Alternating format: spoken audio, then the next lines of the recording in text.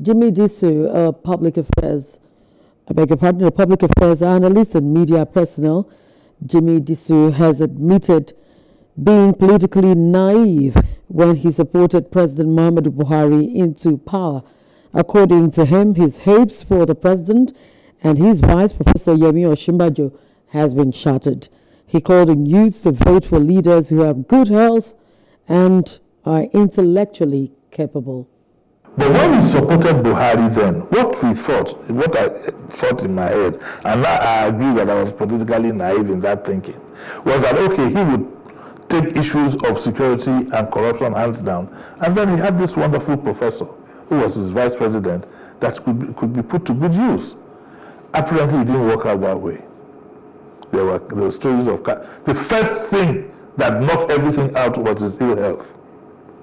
And when you are ill, when you have ill health, both physically and mentally, you suffer.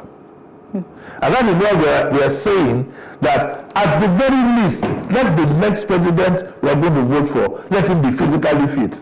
Do you understand what I'm saying? Two of them now are not of the front runners.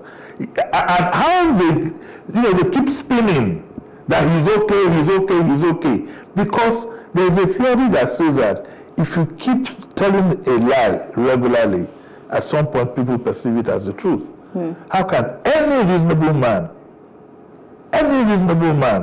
not educated, any reasonable man, no matter, look at some of the candidates and say, this gentleman is fit to be president? Is it the mental capacity we'll be talking about, or the physical ability? It's there for you to see.